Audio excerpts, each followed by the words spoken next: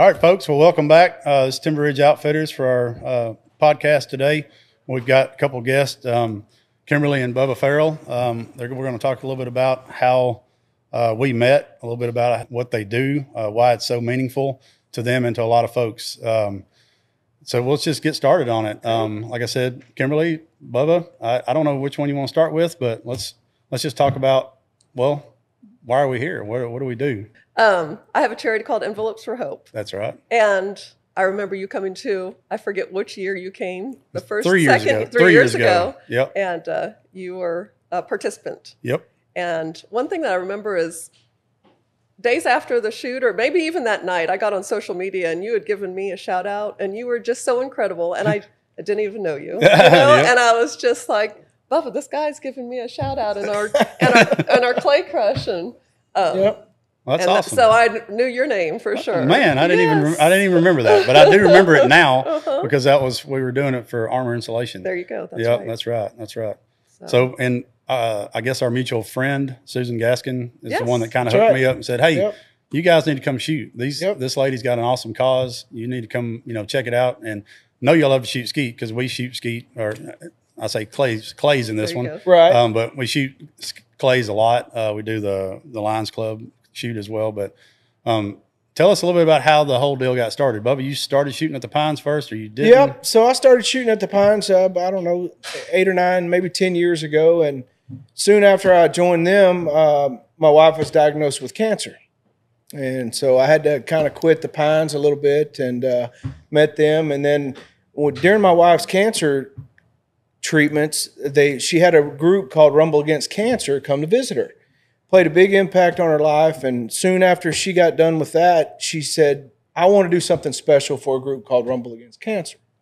So I went to the Pines and everything. I couldn't think of anything else, and I thought, well, maybe we can have a sporting clay shoot.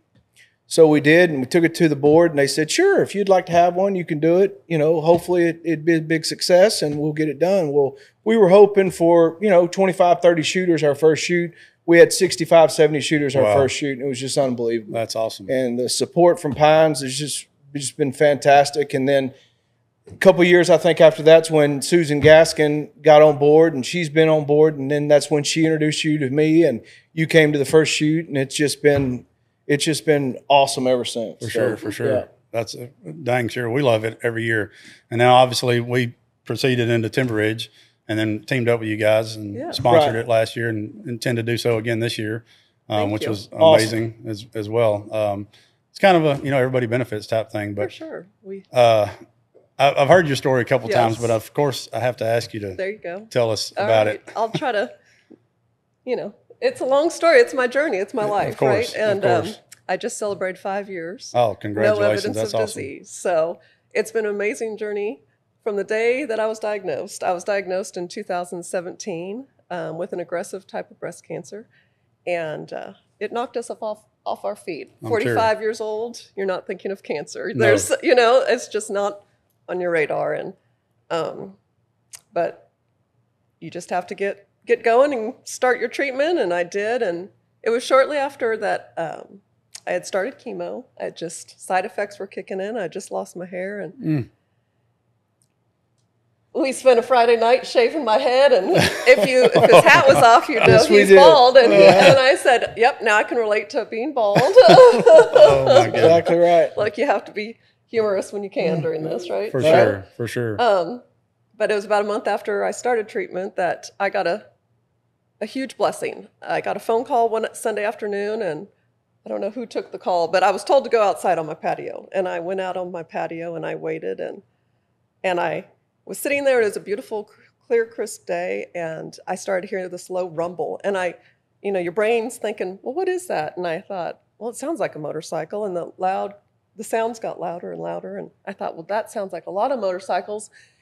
And about that time, I looked down. We have a very long driveway. I saw all these motorcycles just riding towards me. And I couldn't process it. I didn't know what was going on. I thought, I know my one brother rides a motorcycle, but I really didn't know who else, Anyway, they all came to a stop, took off their, helmets, and it was impressive because it was cold. So they all had black leather chaps and jackets and gloves and helmets, and they started taking off their helmets, and I thought, I don't know that person. I don't know that person. I don't know that person. There were 6 motorcycles. Last 2 people were on the last motorcycles, my brother and his wife. And I felt a little relief in that moment, thinking, oh, I know somebody. I'm not fixing to get robbed. Right. I thought, oh, my goodness. So I remember running up to them and hugging them, but still kind of wondering what was going on. Well, come to find out, he knew some friends of theirs that had started an organization called Rumble Against Cancer. And they started it to reach out to cancer patients. Sure. And they had reached out to my brother asking, would you mind if we went and visited her? Oh, that's awesome. They rode all the way from Dallas on a Sunday afternoon. God, no. Just to visit me and spend time with me and my family. And basically they just spent time sharing their stories about how, you know, some of the people in their lives had cancer, just lifting me up, you know, and it was a good day. So spent a couple hours with us, and right before they left, they handed me an envelope. And I opened it, and inside that envelope was a very generous check, and I was kind of blown away. I thought, here's these strangers reaching out to me. Them just coming here was enough.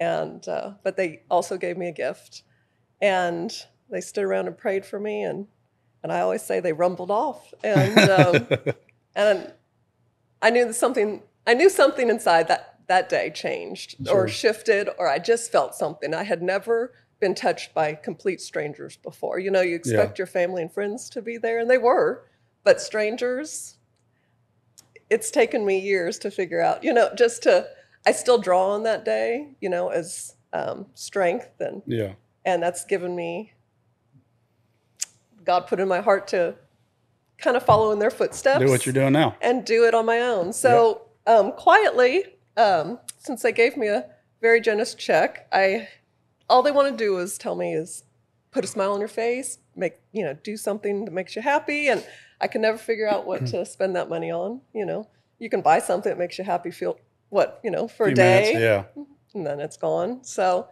I don't know. I just thought about it, prayed about it, and God put in my heart one day and said, why don't you do what they did for you, do that for others. So as I continued on with my treatments, I had 5 months of chemo and, surgery and radiation. I was going to the doctors, and MD Anderson quite a bit. Wow. And when you sit in waiting rooms, it's daunting. You sit there, you're waiting for test results, or it's not a pleasant place. You're always waiting to get treatment or whatever. But test, whatever. Test never results, fun. and it's nerve-wracking, to say the least. And everybody else sitting there, for the same reason. Sure. You go to a cancer hospital, they're all there for that. And I thought, well, I'm just going to start taking that money and put it in envelopes and write a little note of encouragement and hand them out.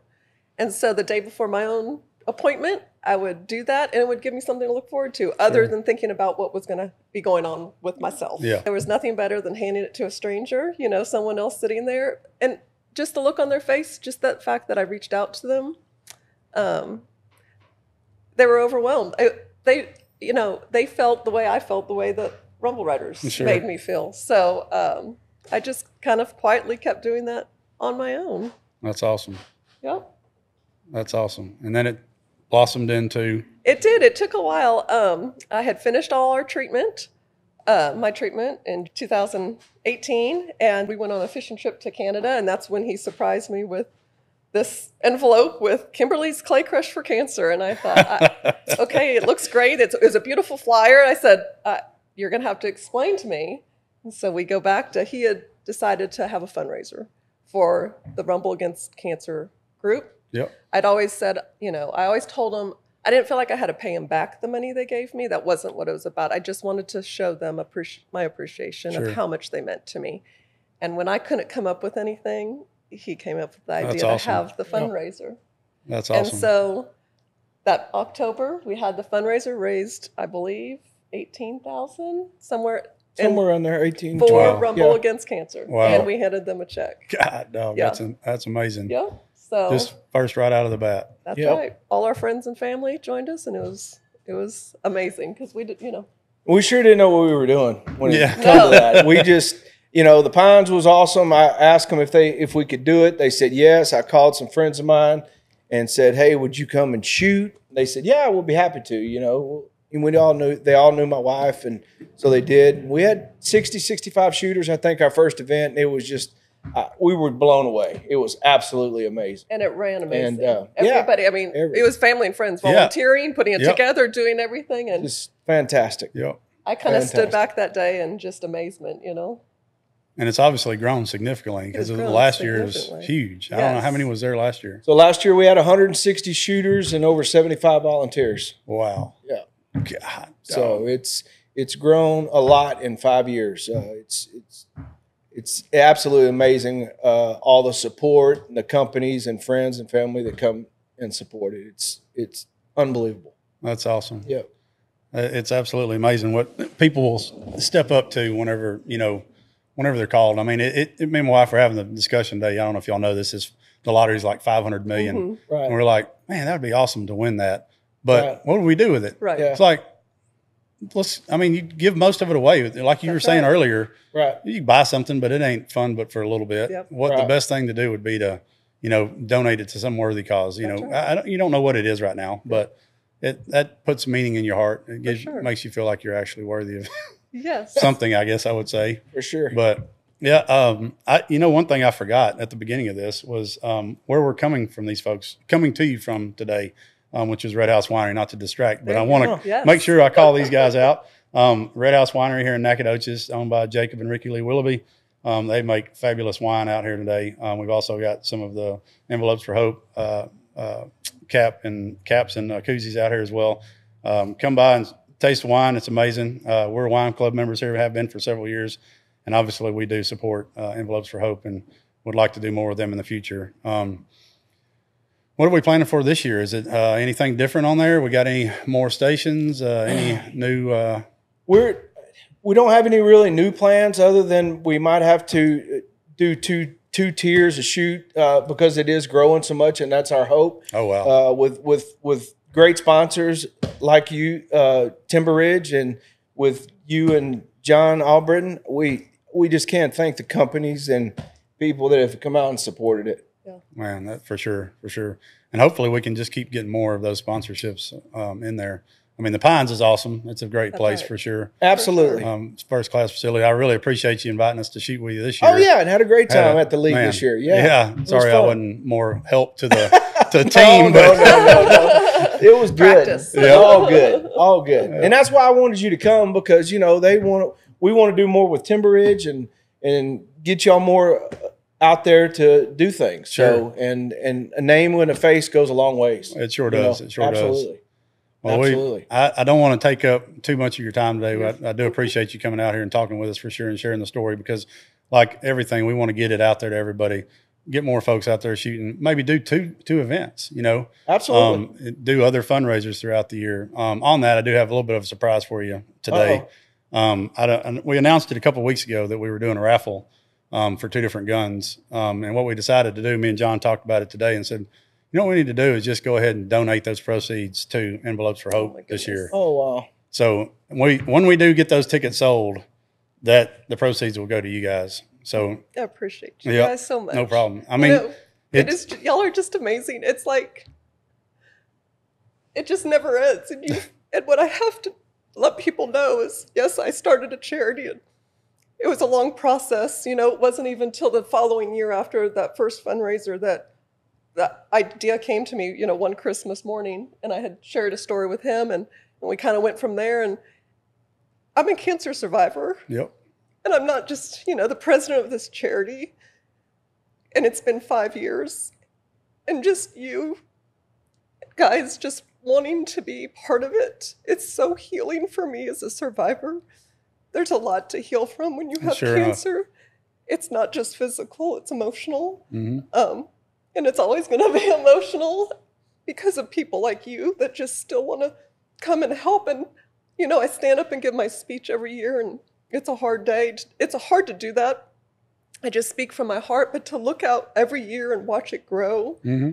And I think, why are these people out here? Or why are they wanting to support me? It's just unreal for me. So when you do something so kind like that, it just is really touching, and I just really appreciate you guys very much. We're happy to be a part of it and happy to support it. I don't know if I've told you guys this, but there's a lady in our office that is a breast cancer survivor, and we witnessed her go through it, you know, and just keep a smile on her face. And Right. at that time, she'd keep a ball cap on her head. Yep. She'd probably kill me for saying this, but her name's Sarah Holloway. Her husband's Josh Holloway. Been buddies with Josh since we grew up together, essentially. Right. And him and his brother and Caleb Holloway, you know, may have seen a podcast or two on him as well. Story's awesome. You need to go watch one that, you just need to go look Caleb Holloway up on YouTube and watch the deal that these guys put out on him. Gunnar Michele. I always say it wrong. Anyway, him and his brothers put on an awesome podcast with Caleb, and y'all need to go check that out for sure. But everybody's going through something. You never know when they're going through it. You see somebody in the store and you walk up on somebody and they've got a bad attitude and you don't know what they're going through. Right. So it's always better to keep a smile on your face and say, hey man, can I help you out? That's what we're. And that's what we're trying to do. That's right, and that's what we're meant to be doing here on this earth is helping one another, and any way you can, and any little bit you can, and if you can just put a smile on somebody's face that day, like you said, you have no idea what that person might be going through, and it could just be small. It doesn't have to be driving motorcycles down somebody's driveway, but that was pretty impressive. But it's the small things too. That is that could change somebody's attitude and path and.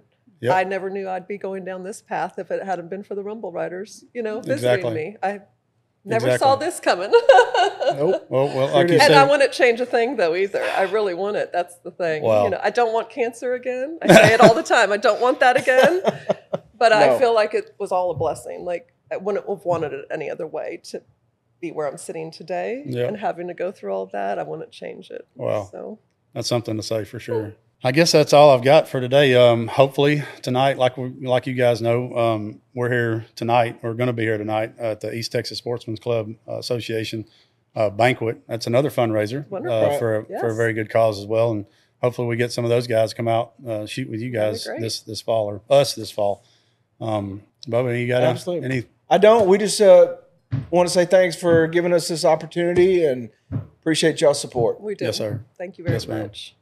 Folks, that's all we got. If you like the video, like it, share it, subscribe. We'll be bringing more. Hopefully, more content like this that actually is meaningful, not just another gun. But we are Timber Ridge Outfitters, so we're going to be doing a lot of that as well. But we appreciate y'all tuning in.